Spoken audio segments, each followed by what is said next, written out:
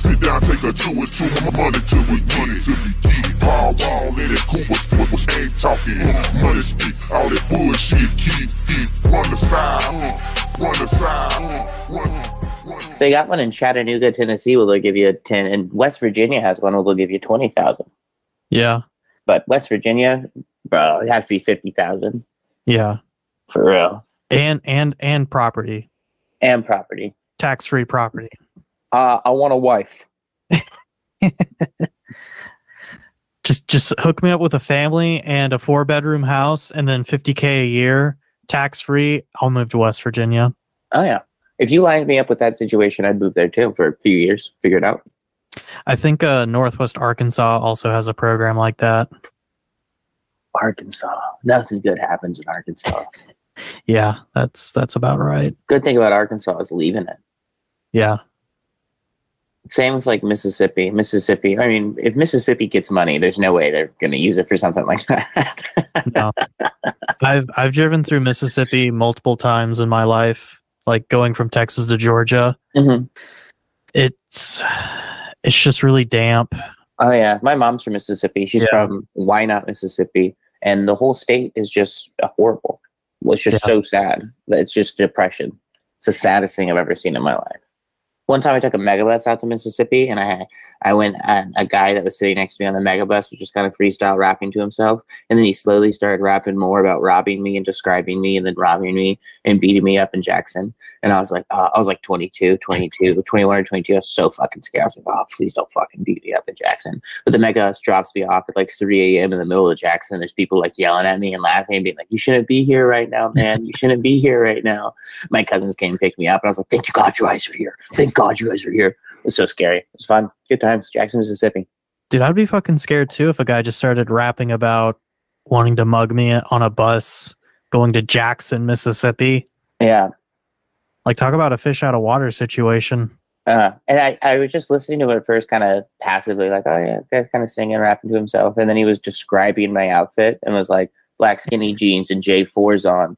That iPhone's going to be on the floor, son. Like, just talk. And I was like, oh my God, he's talking about me right now. And like, slowly, he was probably over 30 minutes of rapping about beating me up and robbing me. Jesus Christ. You should have gone to Memphis. Yeah, for real. Well, I was visiting family in Jackson. Yeah. It's the last time I saw my grandma. She gave me her car when she died. That was pretty tight. Her car? Yeah, when I was like 23 or something, my grandma died. And what did she gave drive? Me, I can't remember. Here's what's wild. She was not from money, right? She's a pretty working class woman. Didn't have any retirement or anything like that. She hits a kid in her car, but the kid jumped in front of her car. And so she was able to sue the family and get a new car. It was like a Nissan Altima style car. When she died, she gave it to me. Oh, nice. Yeah. And so I was like, wow, this is interesting. Kind of my grandma's legacy. I think that's pretty cool. I got that lawsuit car. Oh yeah. She says, yeah, the kid died, but it was his fault, and I'm traumatized from it. I need a new car. And the kid's parents are like, I guess we have to. She got that detailed on the dash, like a nice wood dash, and the Nissan. It's like that kid deserved it. The date that she gets hit, that kid is carved into her dash. Oh man, yeah. But you know what? Life is full of cycles, and that ended with me. I sold it like the second I got it, I sold it because I was like, I don't need a car. I'll destroy it. I just had no faith that I wouldn't. And it was like, at the time, insurance would have cost me like over $100 a month. I was like working at Bolden Creek, riding a scooter where it cost me like $100 a year for insurance. And I was like, I just cannot make up the difference. This is so worth to have just a scooter instead of a car. Yeah. I mean, sometimes it's like that. No, I watched that Pawn Star video you sent me. Oh yeah, the Vegas Pawn, like their pitch video, their demo. Oh yeah. They're little devils. They're little devils, aren't they? Living off other people's credit.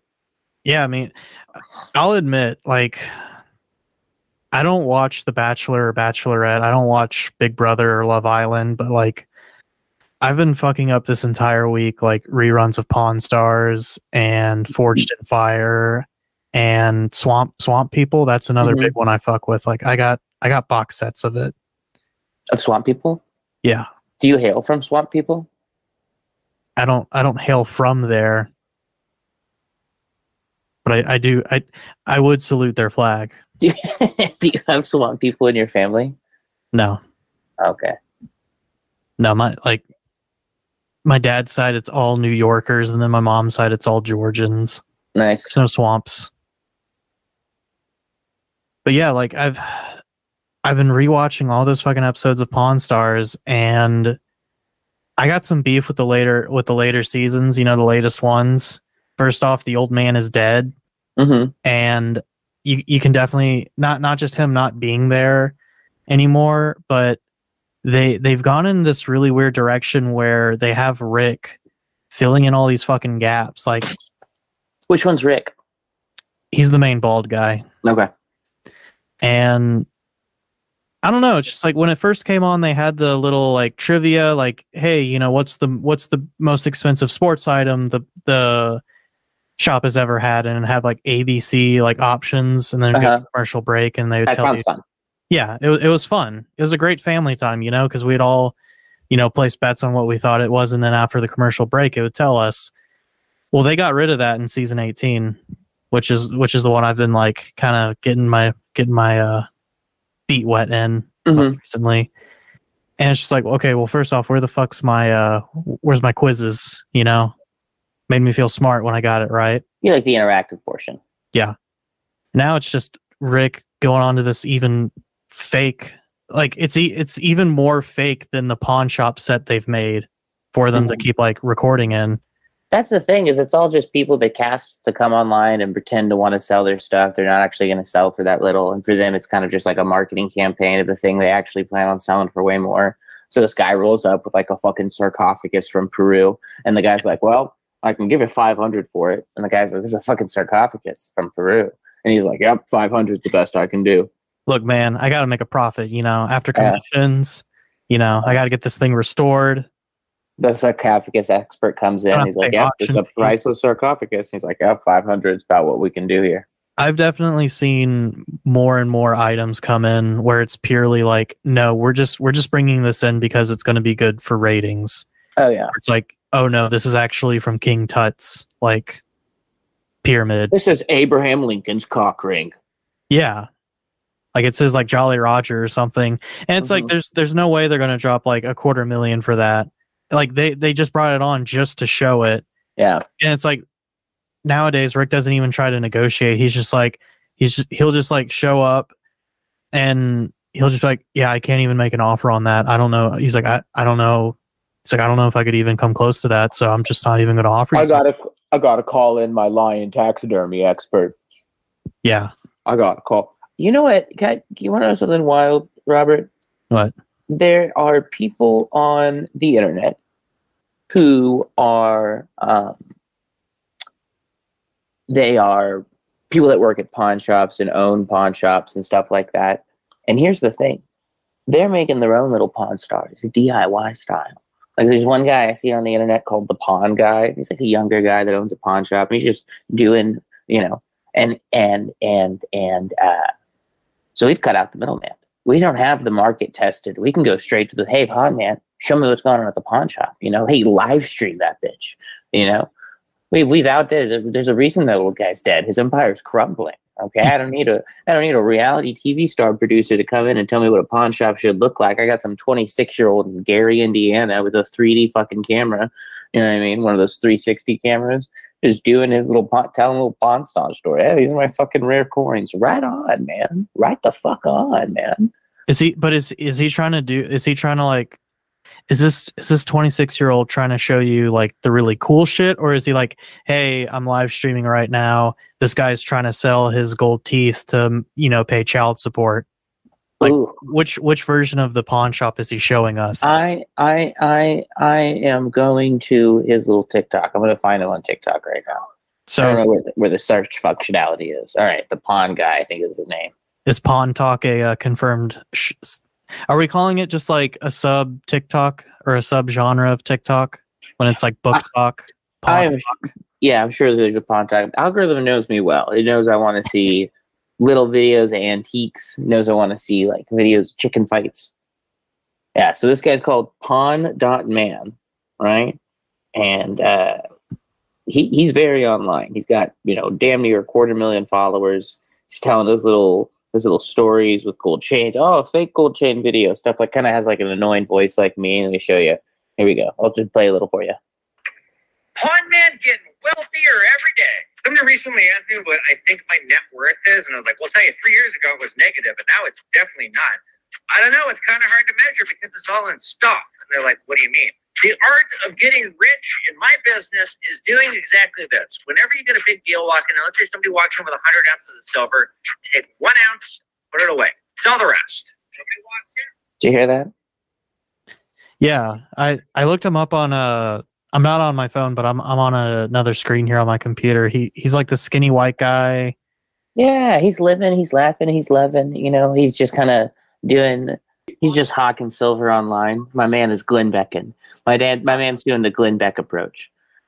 He buys silver and then he tells everyone, "Hey, silver's a great investment, and I'll sell you some. In fact, I got some silver you can invest in." I feel like he got his pawn shop from another like online social media guy, and he's just like a product of kind of like that hustle generation because he's in a shop and it looks nice, but like he's got a fucking Dragon Ball Z t-shirt on. He's really skinny. He's very loud and just very like to the point.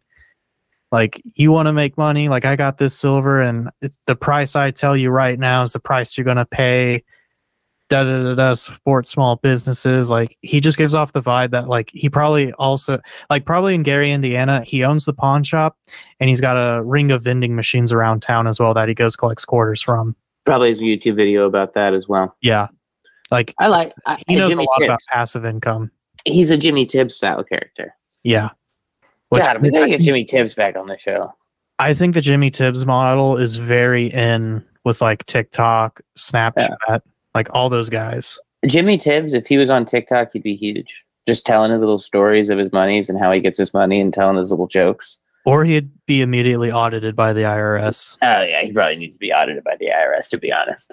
Or he'd probably be canceled before it even starts. I mean, I love Jimmy too, but like he said it himself. He likes to play the heel. Yeah, he does. He's good at it. He's a hero. He's an absolute hero.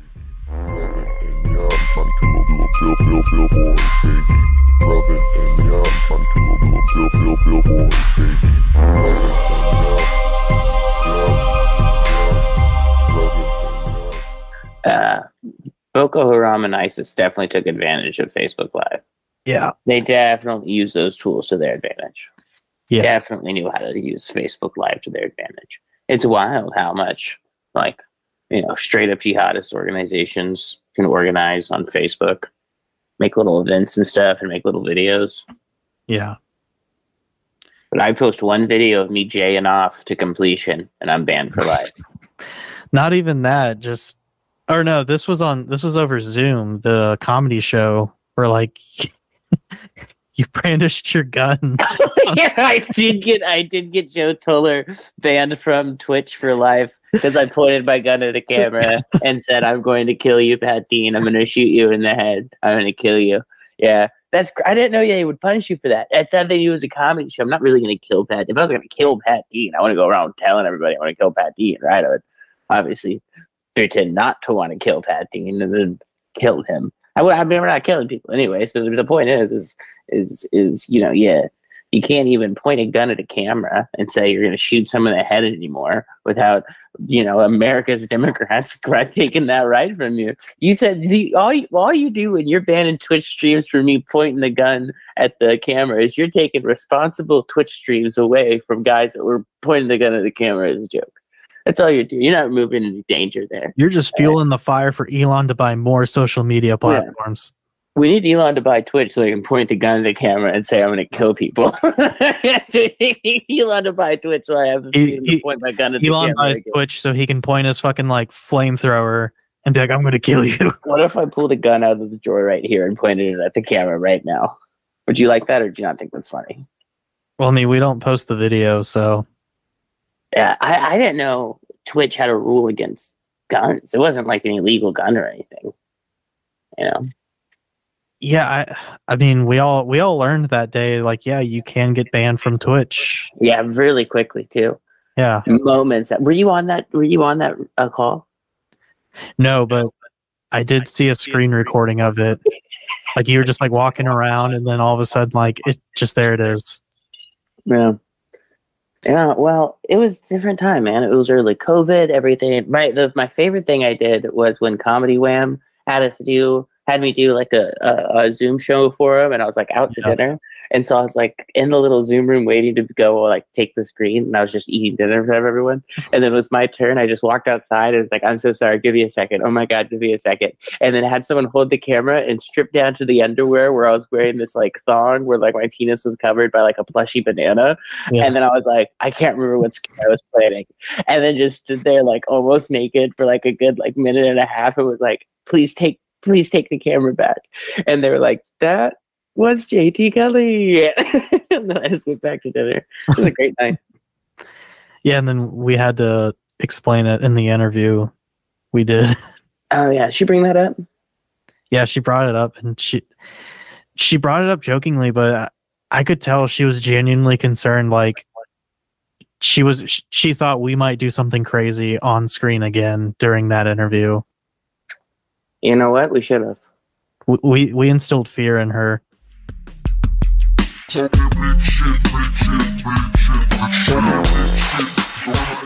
funniest person in Austin this year is an audience voting component where the audience votes to who goes next. Like in the lineup, or like next as in like the next round? Next round. Okay. And so I'm thinking about just writing vote for JT on my tummy and on my back, and then taking off my shirt during my set. And so they remember vote for JT. Have you done your you're registered and like I wasn't on until the other day. I sent an email in because I was like, hey, I applied a while ago and I think I fell through the cracks. And so they're like, oh, here you go, you can be on the 8th. And I was like, oh shit, okay, now I have to come up with 3 to 5 minutes. And I've not even thought about it, but I'm thinking something where I took off my shirt so I can write vote for JT on my tummy and back. Honestly, like I think just look back at all of your old sets, all your jokes, and like just put together the greatest hits, like 5 minutes. I don't know, Robert. I know. Taking off my shirt where it says vote for JT. Remember the last funniest person in Austin you competed in, and you said the R word? And I don't think I did. Yeah, you did. I'm not. I watched the set, man. You were like, I think I got alternate. No, you were like, I didn't even get you. I remember like 2 or 3 years ago, or 2 or 3. It was sorry because it didn't happen the past 2 years, but like it's like 2018 or 2019. Yeah, I think for the 2018 I think it was the 2018 one. You were an alternate. Mm-hmm. And there's a voting component, and like enough people voted like no, like he should go to the next round. So that was a few years ago, yeah. And the one most recently where I got alternate, I did not win that. Yeah, because you said the R word in one of your jokes, and you tried to like spin it back, but no one was gonna take that. Hang on, the set went over really well. I watched that video and like I even cringed at it. I don't think you're remembering it correctly. It's on my Instagram. It's a good video. Anyways, you don't think that's a good set? No, you've had much better. My advice is like, I think that one we recorded at Buzzmill has some like really good material of yours. Mm-hmm. Like you're like with your dad, the motorcycle.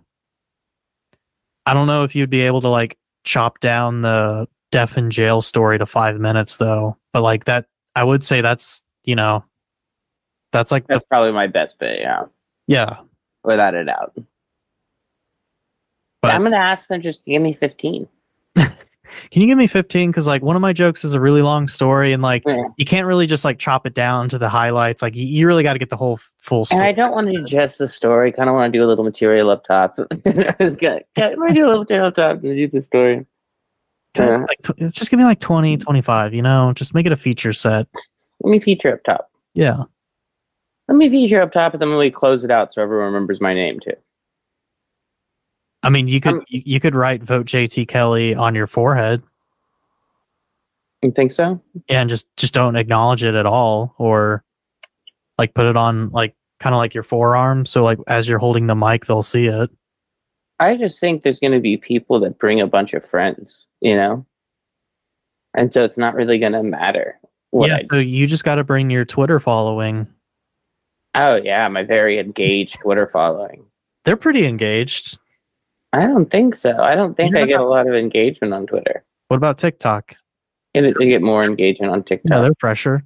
But I mean, like, Instagram following is pretty good too. That goes worldwide, right? Do they have to be in the audience to vote? I would imagine. Yeah, I think it's like they give you a piece of paper when you get there. Okay. I just know it's of audience voting is how you get next. I'm like, oh, that's probably not going to happen for old JT. Not in like a sad way, you know. I don't know, dude. Because I'll say this about your comedy. Like, I think that it's more like it's truly like alternative.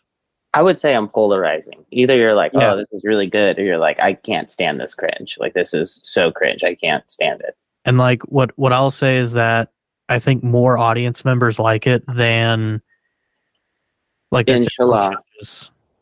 I hope so. I think I'm going to retire from comedy at the age of like 45 after I put out 2 albums, but one like really crass like comedy.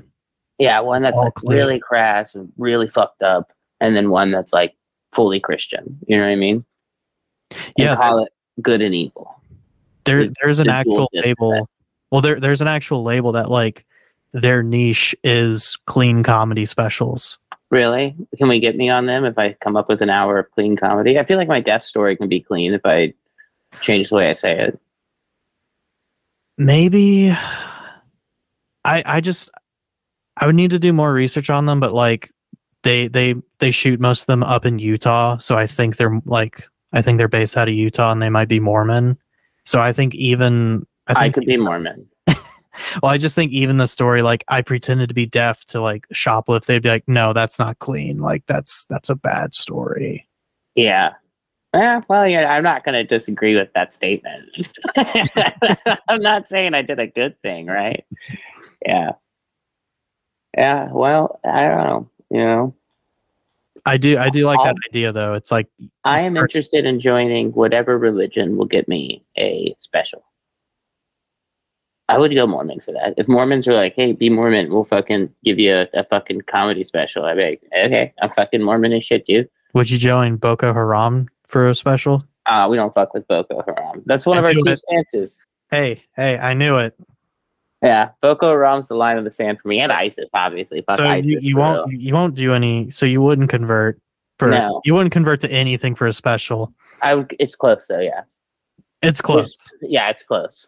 You know, for Freedom River to Sea and fuck ISIS and Boko, everything else I'm negotiable on. I'm negotiable on pretty much anything, yeah. Even Orthodox Jew? I could be Orthodox Jewish, yeah. Yeah. I would love that. Oh my God. I like rules, you know. I'm a follower, baby. Oh my God. I would love Mennonite. I want to be like Amish or Mennonite. I want it to be something a little spicier though, like FLDS, but like one of the FLDSs where you're marrying adults instead of children. Because I feel like that's when I hear about FLDS, it's like, man, you're only fucking up by marrying kids, man. Just marry adults, and then you're kind of living the dream, you know. Oh, also don't have kids. That sounds horrible.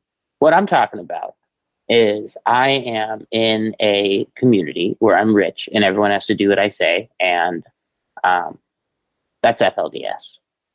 Fundamentalist Church of Jesus Christ of Latter-day Saints. Yeah. It's a cult of the fundamentalist Mormon denomination. I can do that. Members practice polygamy. Yeah. Okay. I could do that. So, I could do that. I could do. Is Orthodox Jewish people the ones that wear like the black cowboy outfits, like full on cowboy jacket to the knees? Yeah, those I are could the do ones that practice the more, you could say, like traditional old school. Yeah. Like. I fuck with that fit heavy. I go with them for sure. What about like the Remnant Church? Did you see that HBO doc? Who's the Remnant Church? It was this church started by like a Southern lady, like back in I think it was like 1999.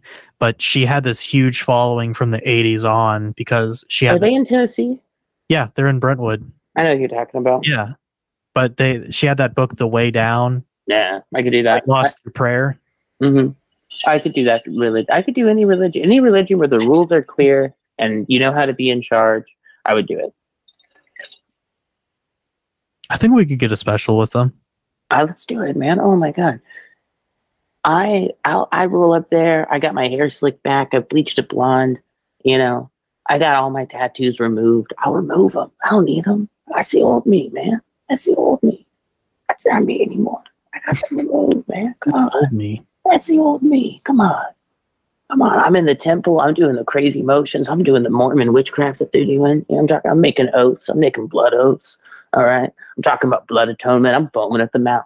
I'm wearing clean robes. I got my magic underwear on. I'm learning how to shadow box in the temple with my Melchizedek priesthood. You know what I mean? I could do it. Would you go to a Pentecostal church? Oh, I would do snake handling. Snakes? Yeah. Oh, yeah, absolutely. I'd live in Appalachia and hold the rattlesnake. Would you do your special? I'd put them in my mouth. Oh my god, I'd speak in full tongues hour.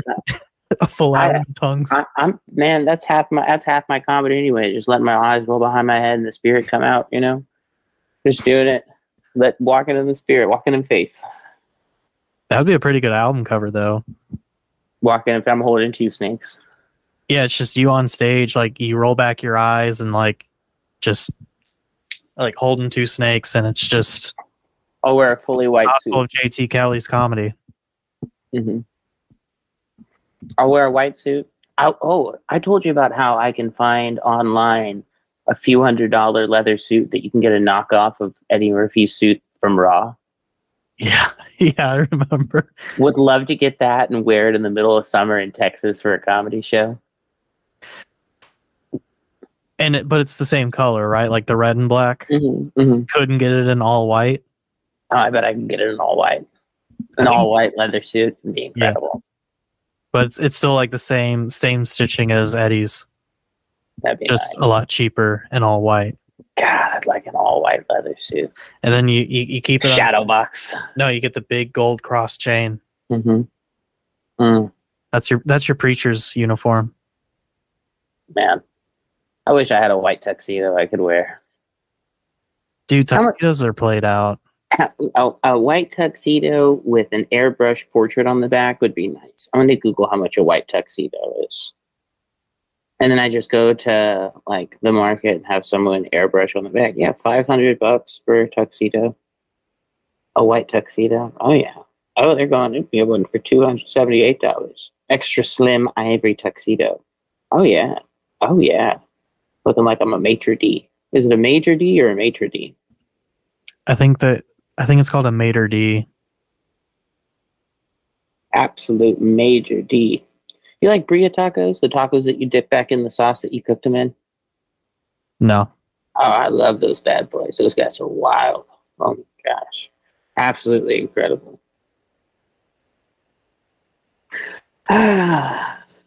You a truck flag guy? If you had a truck, would you put a good flag on the back? I don't know. I knew some truck flag guys back in high school, and I don't know. I would not be a truck flag guy. Even if it was just a flag that it was just the American flag or the Texas flag. Like, I would like to get if I seen a picture of a flag where it's like the Blue Lives Matter flag, except there's like a metal fist ripped into the side, and there's just a chihuahua looking at the cross. And I was like, I would put that flag on the truck. Absolutely.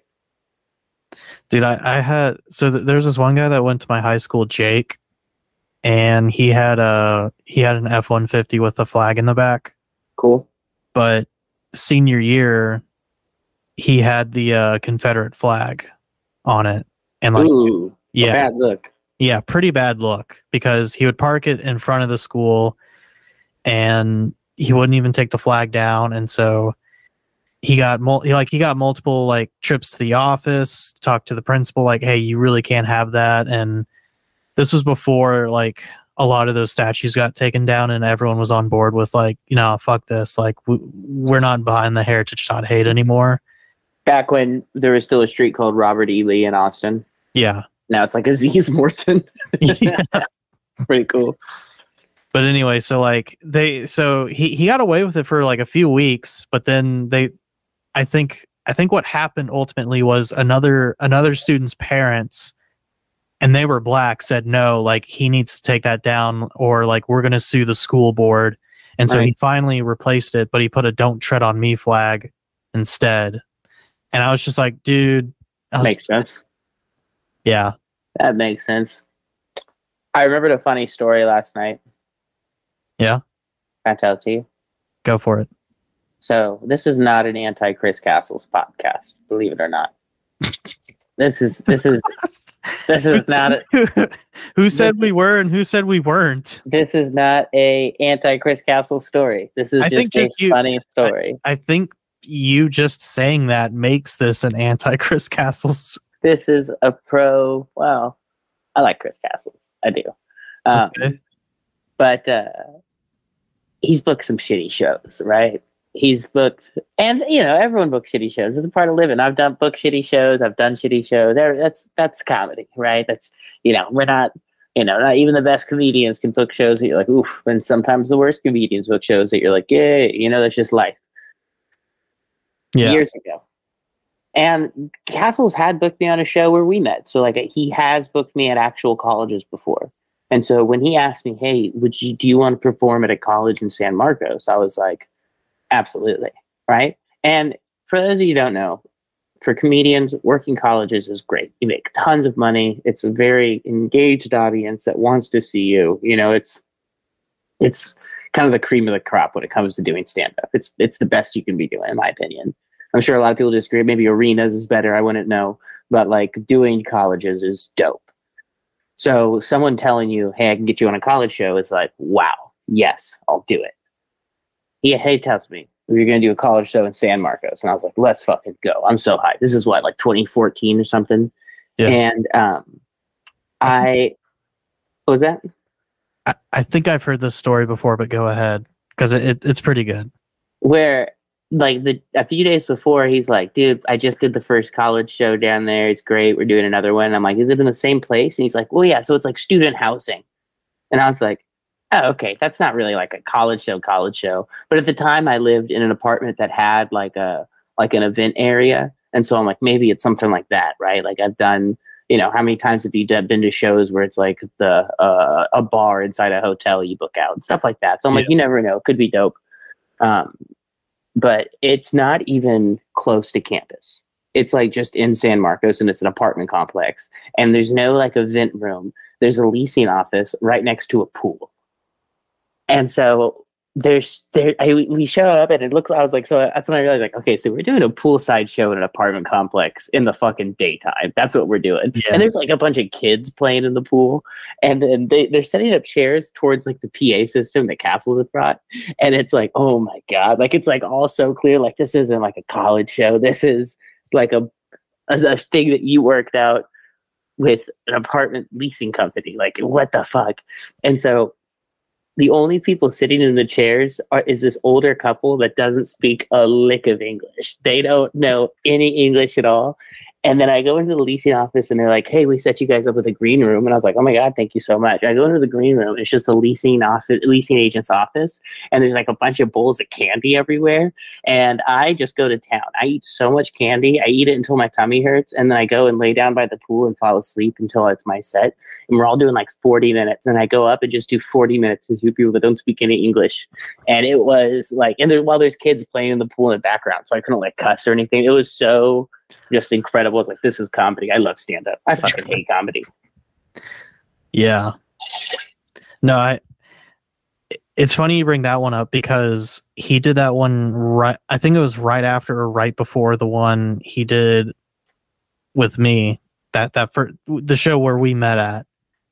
And I'll tell you, I've heard plenty of comedians dread doing college shows because it really depends on the college. I'm going to say that as a former like college buyer for comedy, and other buyers I've met, because luckily for UT Dallas, they didn't give a shit. They're like, hey, as long as no one like files a complaint after the show being like, hey, that was really offensive, or like, as long as you don't piss anyone off directly and get in trouble, like there was no preset limitations really, except for the budget, you know. Like I think it was a couple years before I started the job, they had Donnell Rawlings, and I don't know who that is. he was the shorter guy on Chappelle Show. So there's like Dave, Charlie Murphy, and then Donnell Rawlings, and his stand-up's pretty wild. Like when I was talking to my boss about that one, he's like, yeah, like that one got a little uncomfortable because like a lot of kids were laughing, but they didn't know if they really should be because he was like, he says the N-word in his set a lot. He's a black guy though, right? Yeah. Okay. Whew. No, he's totally white. This was the white writer. I was like, wait. I'll be honest. I think they can say it, in my opinion. When a black person says that, even Jimmy Tips is the only person I'm like, maybe you shouldn't say that. You say it in a hateful way. I told him that. I said, you say it in a really hateful way. And he goes, I make enough money too, Kelly. Yeah, you dog. You dog, you. But yeah, like I remember he mentioned, he's like, yeah, and I got this other gig booked at Texas State. And I was like, oh, really? Like, are you going to do it on the quad or in the student union? Do they have like a bar on campus as well? He's like, no, it's actually at an apartment complex. I was like, oh, so it's in one of the dorms. He's like, no, it's an apartment complex. I was like, is it associated with the school at all? He's like, well, it's going to be next to campus. And I was not even next to campus. I was like, no. It was like an apartment that families live in, not like college students. You want to see a piece of art I bought, Robert? Sure. I'm an art buyer. It's a cool dog. Best I can do on that is $25. Yeah, I spent $20 on it. I thought it was worth it. I love it. Oh, so you know how my dog died? Yeah, Squancho. Squancho, rest in peace, Squancho. Forever a soldier. I'll miss you till the day I die. Beautiful dog. Beautiful dog. I loved her. I loved her so much. It's heartbreaking losing her. I was an absolute mess. But I did find this photo of her and I from a long time ago, and now it's on my desk. I'm pulling it up to show it to you. It looks like I am one of those veterans that got back from Vietnam and lived on the streets. And I'm holding her like a gun. Oh, yeah. I look pretty fucking unhinged in that photo, huh? I mean, there's a lot of photos you look unhinged in. I know. I'm trying to look more and more hinged. I'm trying to get it together. That's my goal, is to look hinged and, look, I want someone to look at me and go, that guy's stable. That guy's a normal, stable guy.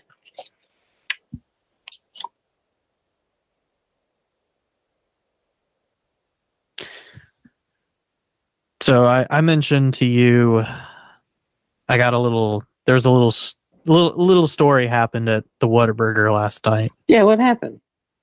Yeah, so, and I guess let me set the stage, because living in Nashville, there's only 2 Whataburgers that are open, and like they just opened this year. Mm-hmm. So they're new to the game. Yeah, everyone there's new to the game. Like everyone's hyped for it. They're already talking about building 5 more in the city. Thank God. Yeah, because the one we go to from time to time when we just have that craving, it like usually the line's out the door, or like the drive-through line circling the whole building twice. Like it gets fucking busy. But anyways, so last night we were just like, look, I gotta get that fucking chicken strip sandwich, and we go there for dinner, and we're waiting in line, and we usually go in there because it's like a long drive. Anyways, so we're at the end of the line, and I was already thinking like, dude, like I don't even know if this is going to be worth it. Like I'm already looking up other restaurants to go to nearby that might be like quick, in and out. But then the manager comes out from the back in his, the white Whataburger manager shirt. I think you got one from BK, right? Uh-huh. Yeah. I got a blue one from BK. I used to wear it to court. Yeah, you know the look. It's the pinstripe short sleeve shirt. They're nice. I like Very them. official. Yeah. So he comes out and just he's like, hey guys, like just so you know that only 9 of the 20 employees that were supposed to be working today actually showed up. So he's like, we're severely understaffed. That's awesome. Yeah. 10 people said, nah, not today. No, 11 people. That's fucking 9 awesome. out of 20 showed up. So they're not even at half capacity. And like this guy was sweating like beads. So like I could tell he was like busting his ass trying to make it work. He's like, but he's like, so just so you know, like it's like, please be patient. We understand if you want to go somewhere else, but like, he's like, that's just the situation. We're trying our best back here. And I think most people are like, oh, okay. Like, fair enough, right? Yeah. They're like, this is post COVID and, people just don't want to work shitty, hourly part-time jobs in fast food that, pay minimum wage. Not saying Whataburger does, but it's just, not a lot of people are taking up those offers to work at those places. I'm Googling how much Whataburger pays. Yeah. So anyways, we're in the line for like another 10 minutes maybe, and we're slowly moving along, and we're like 2 people behind the people in the front ordering at the register, and Katie looks out from the side where the door is and the windows, and she sees 10 Whataburger employees like just in a whole mass just walking we didn't even see like what car or truck they came from. They were just like all of a sudden appeared in the parking lot and were walking up to the front door. Like reinforcements just got fucking dropped off from like a Black Hawk helicopter. Literally. They all just poured out of the back of a bus.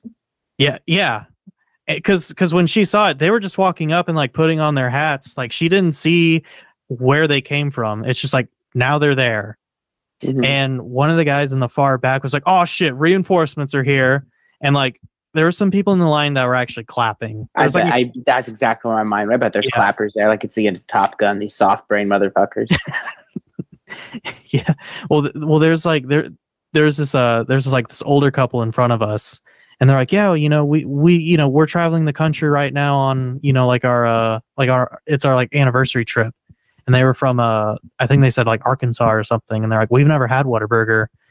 And I could tell they were just like the nice kind of little church going people. Like this is probably the first time they've ever been to Tennessee, let alone like Nashville. They never met a bad motherfucker like Robert Carper. Yeah. They've never been inside of a Waffle House that's been like holed up. Oh yeah.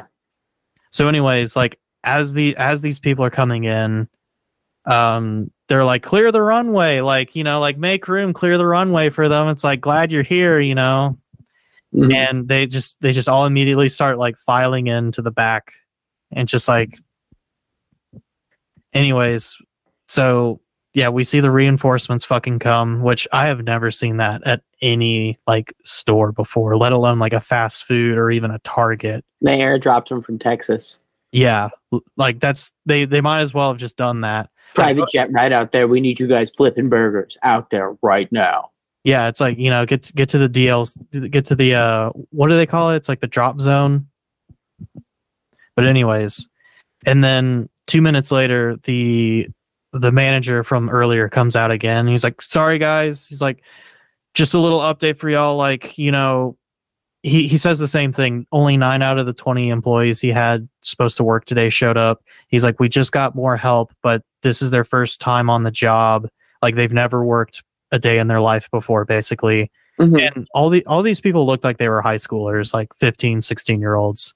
Mm-hmm. So I was like, released from juvenile hall with the program with Whataburger. Yeah, I think that they all adopted a bunch of foster kids. They all live above the Whataburger. Like the application for the foster care just came through, and they're like, all right, well here's your new school outfits. You're gonna go to school now. You're homeschooled, and the Whataburger you. Yeah. But he was basically just like, yeah, like we've got the staff now. It's just half of them have never worked a day in their life before, and so it becomes training day. Mm-hmm. And I was like, this is fucking great. I was just like, I've never seen a Whataburger this staffed, period. Because it's usually like 5 motherfuckers in the back. Man, I used to love the Whataburger on South First Street in Barton Springs. I used to live right next there. Yeah. And late night, there'd always be like a cop sitting there, like, because it'd get rowdy. but the Whataburger employees were so mean and done with you. It was hilarious. I loved it. They had zero patience, shouting at people. I was like, this is the best Whataburger in Texas. You guys are great. Yeah, they don't take no shit. I remember one time one of the cashiers working there was like, you notice how it's only black people working at night and this Whataburger is staffed by white people in the daytime? And I was like, yeah, I noticed that. And he's like, yeah. And I was like, yeah. You're like, you trying to say something? Yeah, I got exactly what he was saying. I was like, I just thought it was cool you would say that to a customer. I was like, you rule. You know what I mean? This is awesome. He's telling me the real shit. Yeah, you're just like, what are you going to fire me? Come on. Say it. I've seen a lot of fights in that Whataburger. I've seen some fights at the one back home in Lakeway. The Lakeway Whataburger get rowdy? Yo, yeah. It's the only place open past like midnight out there. Especially like the story that comes to mind for me was after the big football game against our rival Westlake senior year. There was like a legitimate fight that broke out because there's a bunch of Lake Travis kids like inside and like just cheering and just kind of coming off of their fucking like tailgate drinking from earlier in the day and like eating Whataburger, and they just kept chanting "fuck Westlake," like just. It's like we already like the game's already over, like we won, like why are you still chanting like fuck Westlake and stuff? And like there's like this group of like maybe like 6 or 8 Westlake kids that were just, I could tell it's like they were already very like sad about losing the game and like, oh, now we have to go home and you know it's been a shitty night for them and they're just trying to eat. And one of them finally stands up and it's like you know there is such a thing about being a sore winner. And this one guy who was standing from the Lake Travis group, like he just immediately threw a chair at him, like one of those like brushed steel, like very lightweight. So like it had some fucking some speed behind it. You put a speed gun on that, you could probably think it was like 75, 80. Oh wow, you should pitch professionally. Yeah. And basically like just fucking fight broke out right there. Wow. I love seeing fights like that. I don't know, it's just part of my caveman brain. I definitely have Neanderthal in my blood. I have a wide forehead. My knuckles drag across the ground.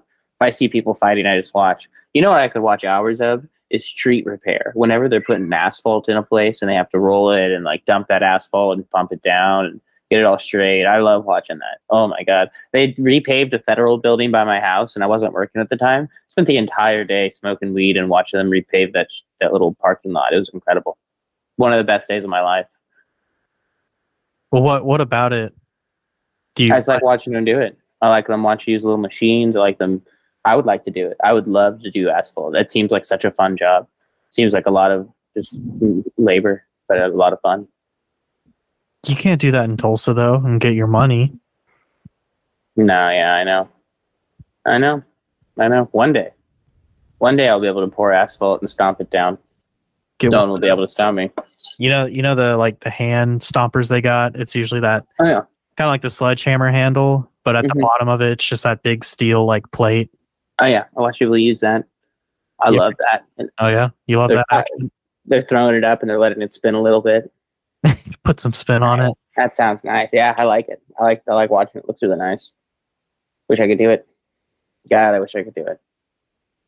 But alas, not allowed. I did a show last night and the guy was leaving and was like, hey man, you know, nice things I said. And he said, do you have a podcast? I said, yeah, I do. And the guy I was standing next to said, it's called The Fart Locker. And the guy said, oh, The Fart Locker. And he left. And I just want to let you know, if you're listening to this, if you made it this far, guy, at the show last night, please go give us 5 stars on all the places where you rate podcasts. Swerve, the rims is glistening. They got see the wood cause the top is missing. I sleep on dreams cause it's paper I'm chasing. My roots come from Texas, this inflation. On the side, on the side, one the side, on the side, on the side, on the side, one the side, one the side, one the side, one the side.